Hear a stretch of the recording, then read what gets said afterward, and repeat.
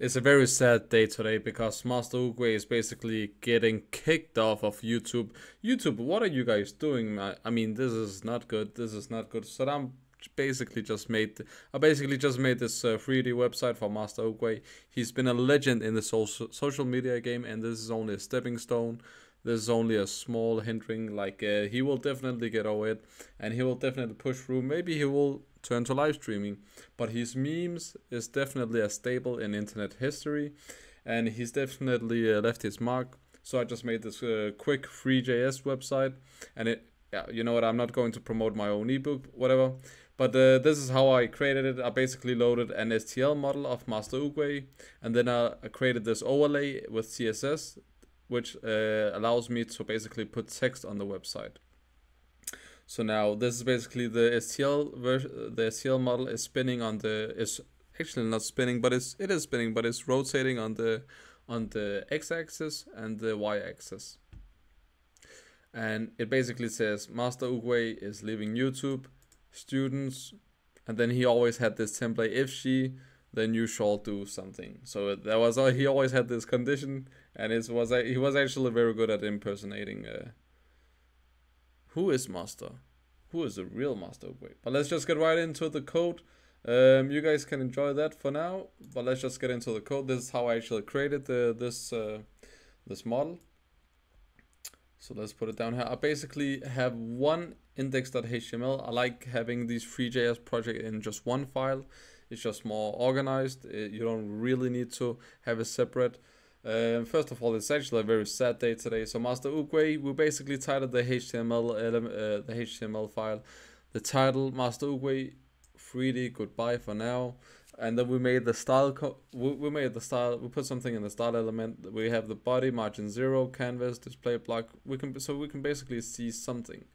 Then we have this overlay, which allows us to actually see any text on the screen. We have the body. We have Master Oogway is leaving YouTube. Students if she, that was his template for his jokes, and then we basically get the whole Three.js package through these CDN links, which allows us to basically get it from the web. We don't have to install Three.js, and we don't have to install the STL loader. Then we go through the setup. This is where the main meat is. This is where the main juice is squeezed. This is where the machine is actually working. This is a factory. This is where everything happens. This is where I keep my workers working. So for the setup, we basically created the scene with const scene equals new which is Three.js scene. That is what this function. Const camera, we create a new free perspective camera with a field of view of 75. We take the windows inner width and inner height, and we also have the renderer, so we can basically render everything with the graphics, and then we also set the pixel ratio and the set size to the window, and then we basically append all of this to the document.body, and that is what we created up here. As you guys can see, this is the body. Yes. So we append the scene, camera, and the render to the body, the document.body. We have the light. We basically create an ambient light equals new Three.js.ambient light. Scene.add ambient light, const directional light equals new free directional light, position.set. We basically normalize it, and we add it to the scene. Every time you create a new component or anything, a new object or game object in Three.js, you always have to remember to add it to the scene, otherwise it's not going to be displayed. In simpler terms, we have the STL model. That is where I downloaded this Master Oogway model. We get const loader equals new Three.js STL loader. STL is just another 3D format or 3D model format. We have the let mesh. We have the let mesh loader.load. You find the path to your 3D model. Then you take the function geometry const material equals new Three.js.mesh func material. You give it a color, specular, and shininess. Mesh equals new Three.js.mesh geometry material. Mesh.position.set, mesh.rotation.set, mesh.scale.set, mesh.cast shadow equals true, mesh.receive shadow equals true. And then remember what I said, every time you create something in Three.js, you always have to remember to add it to the scene. Camera.position.z equals 5. That is just so we can actually see the freaking, what is it called? That is so we can actually see the model, or the, just so everything is, so we have a great overview. I basically set the camera position.z to 5.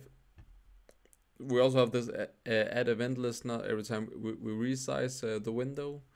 You can actually set it to true, so it will do it automatically. Function.onWindow resize, yeah, it basically does it. Function animate, request animation frame, and then animate. There's a callback function. If mesh, which is this that we created up here, this is a global variable.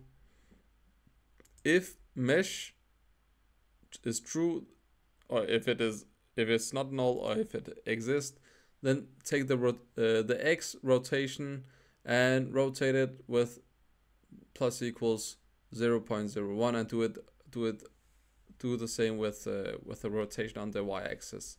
And then we want to render scene and camera, and then animate again. And this is the final product. So this is it, guys. Thank you guys for watching. Please don't forget to subscribe to this channel, and please go and support Master Oogway. This has been absolutely sad. What am I saying, man?